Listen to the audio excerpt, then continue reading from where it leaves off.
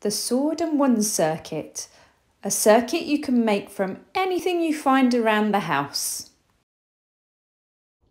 Ready, steady, go! Through the tunnel. She goes through the tunnel. She's just made of some chairs today. Then she stands in her hula hoop and then she takes it over her head. Lovely. Then she does zigzags around the toilet rolls. Now, Mum and Dad must have plenty of those stashed away. Okay, then we get to the T. Get ready to hit nicely and a nice big, whoa, good one. Then we come along to the buckets, over to the buckets, and we turn the bucket over, find the ball underneath, pop it inside.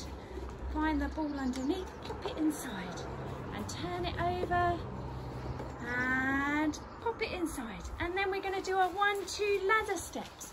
1, 2, 1, 2. These are made of swords and wands, can you see? And over here we're going to use our tin lid to push this ball along gently, very gently.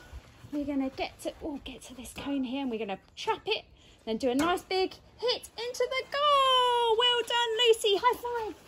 Yeah.